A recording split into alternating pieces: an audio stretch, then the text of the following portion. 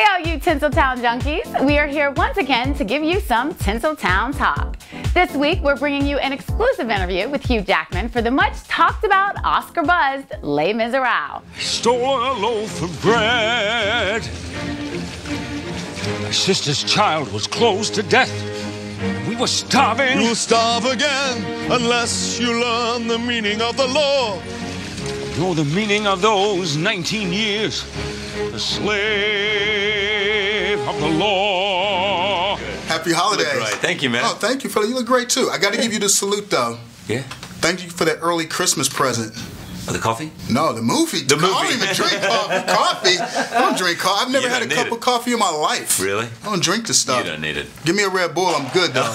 But I'm the Red Bull man. But no, thank you for the early Christmas present. You killed it, man. This movie is money. Thank you. It's amazing. No, it's amazing, man. Actually, I was just talking with the director. It's like, it is a great Christmas movie because the movie ultimately is about all those themes that you think about: love, hope, grace, redemption, coffee. It's all about all of that. You know? I don't know if it's about much coffee, but you probably had to drink a few cups because you went through it, man. You put yourself through the challenge. To be honest, I love coffee. I was off coffee for the entire thing. Why? Caffeine dehydrates you. And when you're singing for 10 to 12 hours a day, you have to do everything to keep that moist and like a rainforest. Wow. So that helped the voice. Stay away from the caffeine. You got it. And you guys actually did the singing live. Yes. So that is true. It's 100% true. Wow, what difference does that make? It is 99% true. The very first scene, when I'm in the water with all the prisoners, that's a little hard to sing. there was no microphone. That's the only thing. Everything else is on the floor on that day. But what does that add to the value of the movie-going experience by singing the songs live? Les Mis is really uplifting, emotional kind of piece of material. And it's all sung through. So as an actor, we were just free to, like on any movie, go with the moment. If you did it the traditional way, you'd record it in a sound booth 3 months before you even met another actor.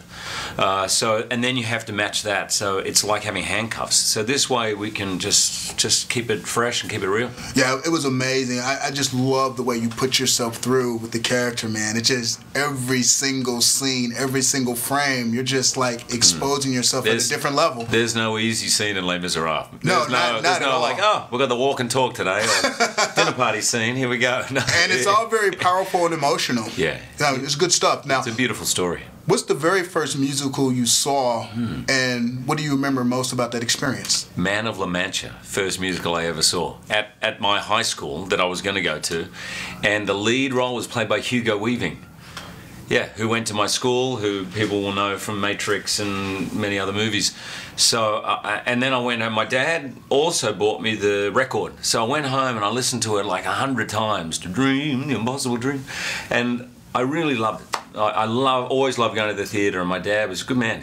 I'm not sure how much he loved it, but he would always take me. Wow, amazing. And when did you first know you had the ability to sing? Because that's what sells this movie, because everyone is so natural with it. Yeah, it's amazing. I've been working at it for 20 years. I've been doing theatre for 20 years. I sung a lot when I was a kid, and then I went through a period where I didn't sing a lot. And so I got back into it probably in my 20s, and I've been having a singing lesson every week ever since. Please tell me you've watched this with an audience. I've watched it not with a big audience. No, I watched it, and I can't wait. I'm waiting for the premiere. You got to do that, man. You got to do that, man. The audience is on this. Yeah, no, I'm really excited to see that. I watched it with my wife and a few close friends, and my wife said to me, "Goes, I love it. You're holding my hand, but it's hurting because I was gripping it so hard." Well, that's a good thing. It's your wife's birthday today, so happy birthday to your wife, and thanks a lot for the early Christmas present. Sure, movie is amazing, fantastic. You're a good man. Nah, so are you, man. Thank you, buddy. Congratulations. All the best. I didn't ever think that anything like this would happen. I mean, in my head, I thought, what a great idea if somebody actually went in there and did a musical in a gritty, realistic, very grand way. Which is an odd thing because you don't think of, something that's grandiose and gritty at the same time, but this is the sort of material that can take that.